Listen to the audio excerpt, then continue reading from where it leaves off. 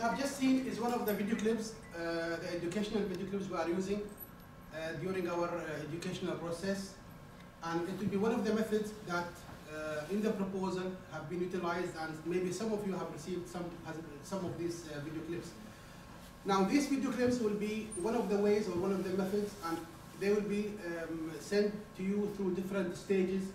And I'm going to explain that when I will come to the program itself, and what is the aim of such thing, and what are the objectives, and how we can assess and monitor those objectives.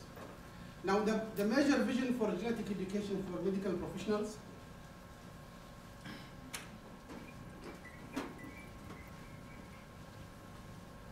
obviously is to enhance or to get high levels of genetic literacy among the medical professionals, which will reflect positively on the prevention and decreasing the incidence of genetic disorders and birth defects at the end. Now, why we need to give such significant attention towards the genetic education? Now, we need to understand that medical genetics is in its transition period from providing such care for a small percentage of people with rare disorders as used to be, to provide the whole health care to everyone. After the completion of the Human Genome Project, which has resulted in significant ongoing reduction of the cost of DNA sequencing, together with the availability of translation researches advancing, this has led to the need to implement genomic discoveries and technologies into the real practice of medicine. However, between the fast advances in genomic discoveries and the need to implement it in the clinical practice have created a gap between the available knowledge with the clinician and their ability and capabilities to implement such thing in their real practice. And obviously that will limit the clinical adoption of genomic knowledge and practice in medicine. Now, globally, how to approach that in different institutes, a better understanding, of course, of the clinical implications of genomic discoveries is what is needed, and it's quite essential. And this has to be through training genomics to all health professionals from all levels through a well-developed framework that will provide it or provide the development for what is called now genomic competencies. Let me give an example of how the advances in genomics and genomic technology reflect on our clinical practice and the need to implement that in our daily clinical practice, and the significant gap I was just talking about it earlier. For example, if you look at, there are certain mutations in the same gene that can cause many phenotypes. For example, let's talk about the Duchenne muscular dystrophy, the dystrophin gene. The dystrophin gene can cause Duchenne muscular dystrophy and at the same time Becker muscular dystrophy. But the difference is, after exploring the pathogenesis or the molecular pathogenesis of such gene, that we discovered the total loss of the function, what's called amorphic, which is total loss of the gene function, will cause Duchenne muscular dystrophy, while partially inactive or hypomorphic mutation that cause hypomorphic function of the DNA will cause Becker muscular dystrophy. The same thing will go for cystic fibrosis, CFTR. It can cause cystic fibrosis, and at the same time, the mutations of the same gene can cause isolated congenital bilateral absence of the vas difference. I will come into details about direct bronchogene, which causes Hirschsprung disease and variable forms of multiple nuclear neoplasia. So these advances will change theories, will change even our knowledge about what we used to know about the genetic causes or the relation between the phenotype and its genotype. And it's going so fast that we need to cope or to follow what's happening in the real world. Take this for example. There are some mutations in certain genes that can cause developmental anomaly phenotype, but at the same time, the affected individual with this mutation will be prone for certain cancers. Let me take just one example, as I said earlier, direct bronchogene as an example,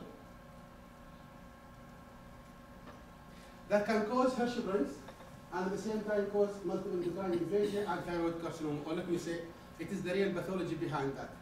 Now, direct bronchogene is what we call the membranous protein. It's actually encodes for tyrosine kinase receptors, and its main function is to guide the signaling or the transduction signaling for cell growth and differentiation. Now, mutations in red protein gene will cause inhibition of the transport of the protein or the availability of the protein at the plasma membrane.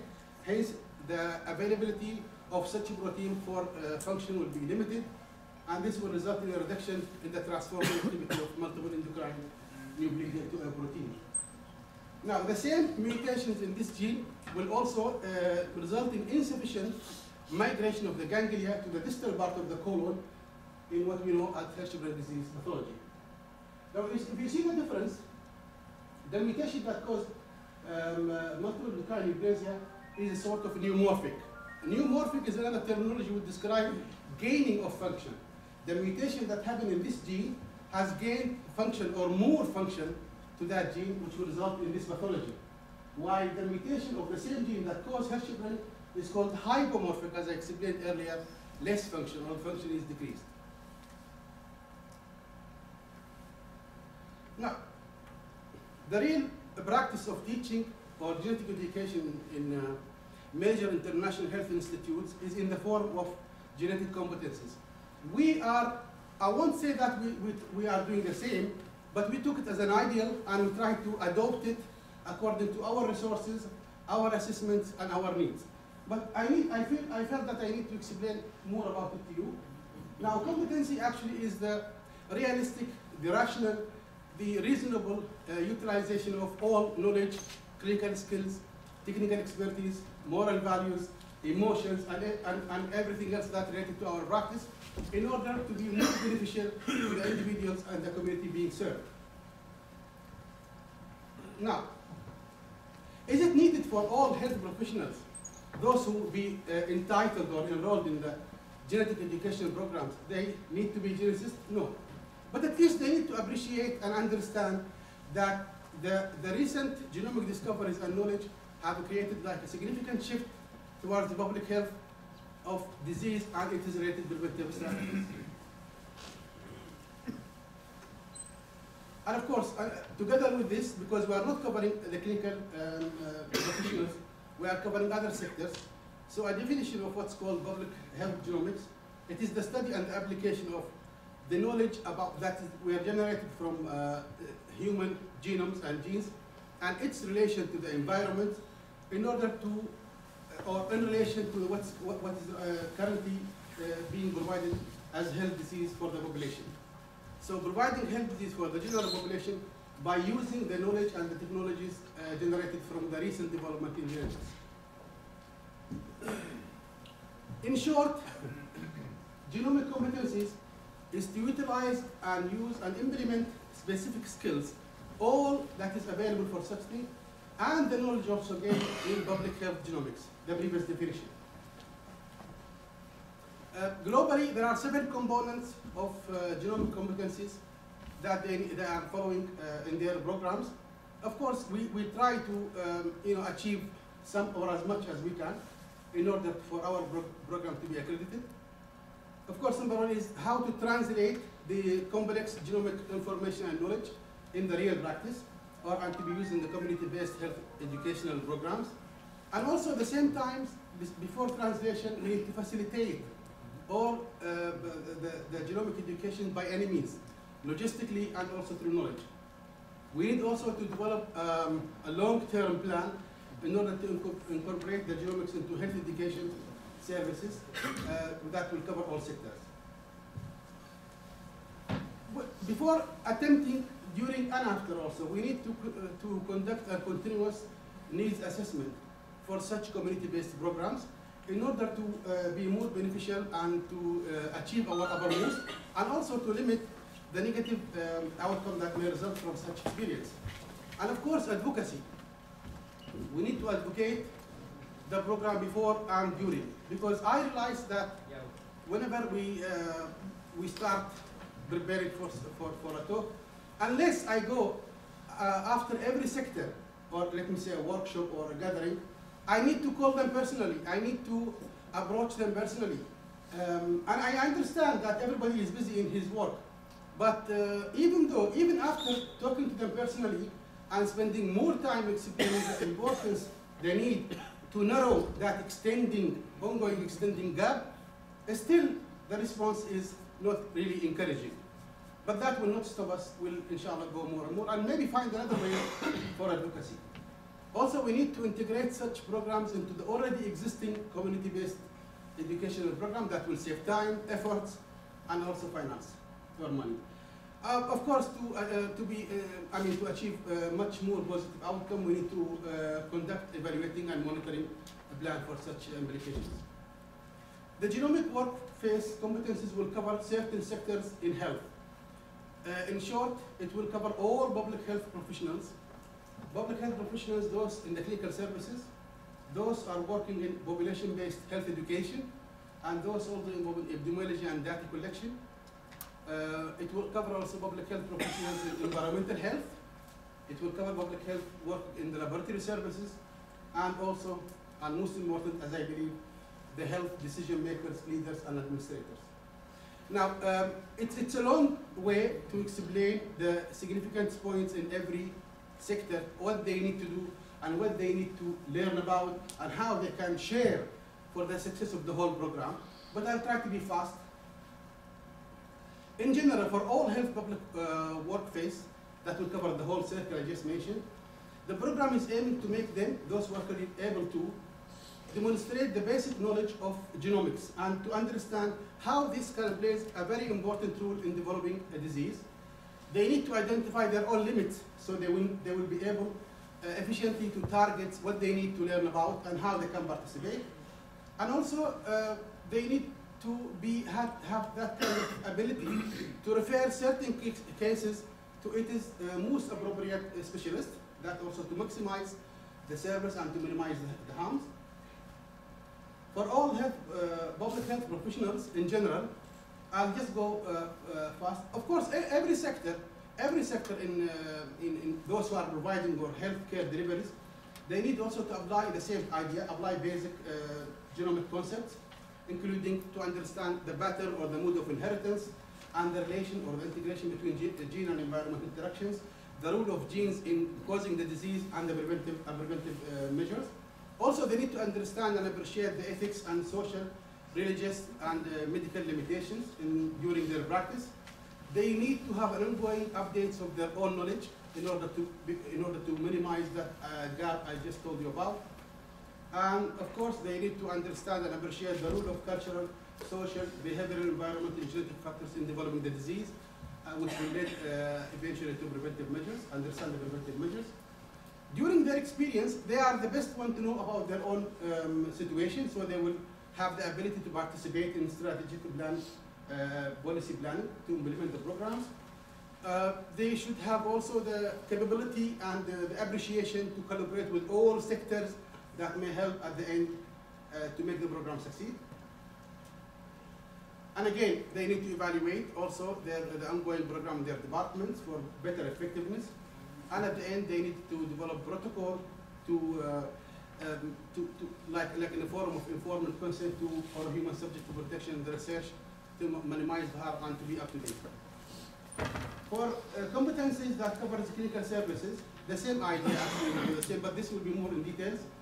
They need to understand the basic of genetics. They need to understand also how to demonstrate it and look for the indication of the component and to consider the resources. Again, they need to be careful about the ethical, legal, social, and financial issues. So if they want to plan, for example, long term, they need to assess their needs, assess their resources through the data they are gathering in order to have a realistic outcome. Also, they need to explain basic concept of probability and risk and benefits of diseases. They need to have the skills and the maneuvers to deliver genomic information to their staff. Public health competencies for epidemiology and data management, the same idea, but more in concentration of how to collect the data and how this data can be to initiate correction of the program and to initiate also targeting the most appropriate and the priority of targets. For competencies that will cover population-based health education, those programs that, like in primary health care, they also need to be involved. and they are also, we already enrolled them in the programs. Basically, actually, they are the best one to do the advocacy for the success of the program. Laboratory science, because they are a major component of health education or the in the molecular aspect. So they need to be also enrolled in order to help in the program, and also they need to develop the genomic skills and technology knowledge among their staff. Of course, environmental health. This sector actually describes how the environment can interact with the gene. As you remember, the figure between the environment and the gene. So they are the best one to be involved in it. Advocacy, again, also is important. Now, the health leaders and administration and decision makers, we started like approaching them personally, like DGs in the ministry, DGs in the region, and most of them are non-medical. So, but talking and explaining why it's important and vital to train their staff on genetics in all sectors, and how this will improve their clinical understanding, how this will improve their clinical judgment, and how it will improve also, as I said earlier, appropriate referrals to manage the cases. They accepted that. And through this mutual understanding between the decision makers and the program leaders, I think the success will be, inshallah, as we expected. Now we'll go to the genetic education proposed program made by the National Genetic Center. We have put certain objectives to achieve, general and specific. The most important one in the general objectives I'm just listing here is actually to develop a comprehensive and ongoing plan, well-integrated system to achieve the continuous medical education in genetics or genomic knowledge and in the technical expertise as well. And this to cover certain divisions of genetics: community genetics, clinical genetics, cytogenetics, and molecular genetics. And I believe understanding such things and understanding the pathogenesis of how the relation between the phenotype and the genotype, and how the mutations in the same gene can cause different phenotypes, and how one mutation in the same gene can cause different phenotypes. So by having the whole knowledge and in a simple way, now we understand, or we used to have the preoccupied ideas that genetics is really complicated. It is not. Actually, it is quite simple, as long as we know the basics, as long as we have the needs and the resources to implement it, and I think that will make the whole process much easier, inshallah. Of course, all medical professionals we need to increase their awareness and the use of genetic services. The same thing as I said earlier about genetics in the common genetic disorders and syndromes. And we want them also to be more confident when providing the services to the public. Now, meeting with patients and having all these ideas of genetic knowledge and expertise to implement and to explain, like in genetic counseling, for example, in drawing pedigrees, all this core competence we need to make our professionals more confident in, and also effectively integrate such education in the public health system.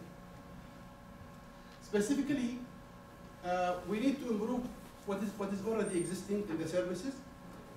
Also, we need to assure the translation of such knowledge and technical expertise to the clinical practice. And also, we need to minimize the wrong reference that happens from time to time in here, that the patient is being referred to not to the right specialty, so wasting time and wasting resources. Also, we need to make our professionals to be able to recognize immediate and fast clinical clues that may suggest specific conditions. So after that, the process of management will be, and the counseling will be easier. And of course, we train them on how to use pedigree samples, because that will sort a lot of queries when approaching the families. And then identify the mode of inheritance, identify certain families with recessive disorders, and providing genetic counseling, and inshallah in the near future, the premarital testing for carriers, and to explain how these conditions will be prevalent in certain populations. That is part of the community genetics or population genetics aspect. However, we do have certain difficulties and obstacles that we need to admit. But this will not stop, inshallah, us from going on. We have to move on. And of course, number one is possibility for limited resources. You know, when it comes to genetics, we need to have a significant financial budget. And that's the main issue when we discuss with the decision makers and leaders. But there is a way how to approach that. We found that if the decision makers is not that person who will, you know, every time will say no when it comes to money. No, we need to convince them or convince the decision maker of that issue that this will eventually decrease the burden of the diseases, and of course at the end it will also minimize the money being expended on that part or that group of affected persons or affected patients. So at the end, you will regain the resources back to other services.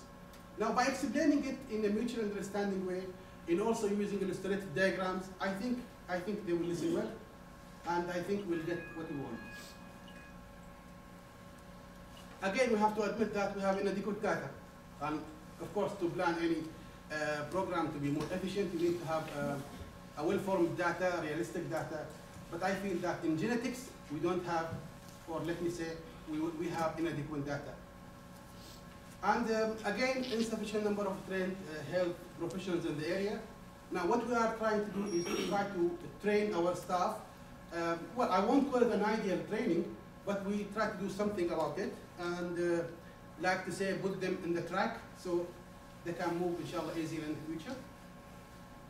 When it comes to genetic services, and there are other priorities that may compete. Now, I remember I talked to one of my colleagues with Dr. Mushtaba. I tried to invite him to visit, happily, to visit the National Genetic Center to have an idea of how things are going there. And then he shouted at me, and he said that we need the resources for something else. Actually, he's right. If you just appreciate the idea he's talking about, he's right. He needs money for other important, competing priority in order to provide the service. But on the other hand, if he could listen to me more and give me time for running away, he could understand that if you enrich the genetic services knowledge, preventive measures, that at the end will reflect or will have a positive impact that will minimize the needs of money or need of finance that you need to treat other patients. Now, if, we started actually to identify recessive disorders families, and we, by a way or another, screened some of the carriers, and by a way or another, we gave a genetic counseling of those carriers, so we prevent more affected individuals in that particular family. So again, we limited the cost that you have to pay. At the end, you will have to pay the cost to give care of that affected baby. So he's right, and I am right, and inshallah we'll sit and we'll sort it out. Of course, cultural, social, religious limitations we need to understand and appreciate. We need to work with. I won't call this obstacles actually, but it's more like misunderstanding. So maybe with more involvement in the community and involving leaders of these sectors in the program, I think this will help more. We thought of what would be the efficient interventions or ways or methods to achieve such goals. To design a program for teaching, we did that. And also to conduct targeted, basic, clinically oriented courses, we did that. And we now try to integrate the education on applied genetics through the ministry health programs. We did some of that, especially in Down syndrome. And also we need to incorporate the genetic services in the primary health care system. We tried that. We are, in every gathering or meeting, we call the DG of primary health care to come and see the situation in the center. And we try to share different ideas with him, and he's responding very well. So I think we achieved some of this stage. Now, some of our colleagues, they missed out genetic educations. Again, I believe those we need to be targeted through a CME session. And of course, every program has to be evaluated and audited, but we need to select the most appropriate and realistic objective to evaluate on. We ask the participants also to give their feedbacks, and that's quite helpful. I tried also, after the end of every workshop, I conduct like a mini quiz to the audience. And I was really scared that they may dislike that, because you are asking them and you expect them to answer. But they liked it. And that was really give me, like encouraged me for every workshop to conduct like mini quizzes, which will cover all the lectures being given. And of course, immediate feedback during chatting with them. So this is the program we made, and it's being updated. It's not in final version. We listed the objectives specifically and in general. As you can see, this is the table. Are you able to see well, or shall I switch off the lights? Lights off? It's not going to help. It's okay? Very small. Read it. Just read it. Wait. Okay. As you can see, this the list of departments that are covered in our proposed program. Whenever I meet the head of department, like Dr. Saeed, I looked for him and I went inside the ICU, and thankfully he really welcomed me. So we discussed and chat what we need to do and how we're going to do it. So we put a tick like, it is done on this particular day. Now the follow-up. Follow-up is when I come here every Sunday in the clinic, I try to meet my colleagues. So I meet one of them, he's also sitting here with us right now, and every time I ask him, have you seen the clips? Do you have any idea? Or the answer is always, I'm busy, but some of them did see the clips, and they gave different ideas, like we need to minimize the time, clips need, one gave me a very good idea that why don't we translate the clips into Arabic? So I believe we inshallah will do that, we'll try to do that using our resources, to use those clips for the public. Okay, here we plan to conduct like 1 hour, 1.5, 2 hours workshop after the end of the 20 stages of weekly educational video clips for the Department of Child Health and the Department of, we call it an adult. That will cover medicine, radiology, cardiothoracic, oncology, and everything. So just for 1 hour talk, and maybe it will extend to 2 hour talk according to their available time. Now to do that, we decided that it will start inshallah in 2015. So this is the department name. There will be a focal point like a CME coordinator in every department to coordinate with, done and follow up. So we want to, at the end, produce like a document that such training has been given to this department, so the evaluation will come after, inshallah. We made, this is just an example, we made 20 stages of educational video clips, and as you can see with different titles, basic of genetics, 1 and 2, the cell 1 and 2, in genetic counseling, in population genetics, in how to draw pedigree symbols, in chromosomes, in DNA, in mutation. It's a long list. Now, if you may realize that we have sent few for maybe 3 groups of video clips and we stopped. We stopped because at the meantime we are collecting emails that will cover the whole country. So we want to do it at the same time, like sending them to the same to the group, sending the same clips to the all groups in the country. But inshallah we'll start soon. These are the topics to be covered in that short time workshop I told you about for the child health department after the 20 stages. And these are the titles to cover the adult physician, as I said, oncologist, hematologist, radiologist, cardiothoracic analyst. I want to show you an example of these clips. In this animation, we'll see the remarkable way our DNA is tightly packed up so that 6 feet of this long molecule fits into the microscopic nucleus of every cell. The process starts when DNA is wrapped around special protein molecules called histones. The combined loop of DNA and protein is called a nucleosome. Next, the nucleosomes are packaged into a thread. The end result is a fiber known as chromatin. This shows actually DNA backing. This fiber is then looped and coiled yet again.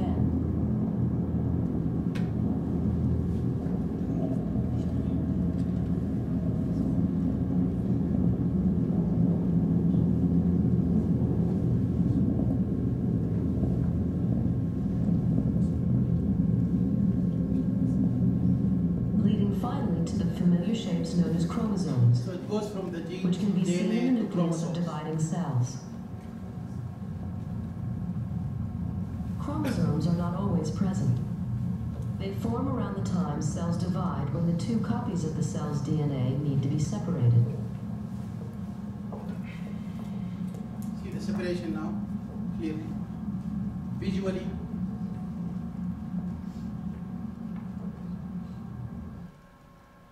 Right.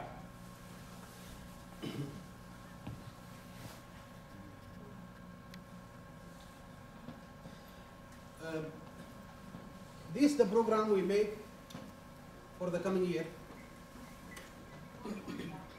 Of course,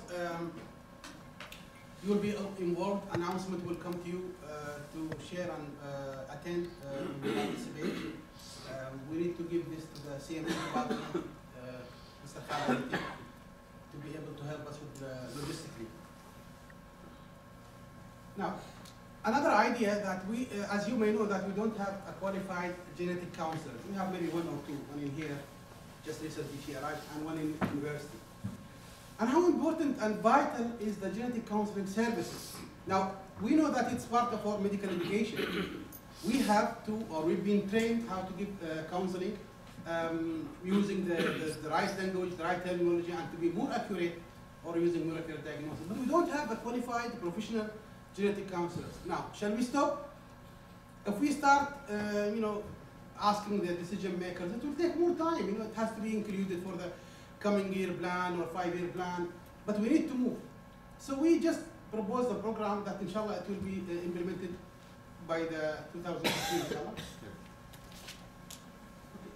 As you know, there will be an international course at the university in April. So we decided to enroll 10 candidates from the Ministry of Health.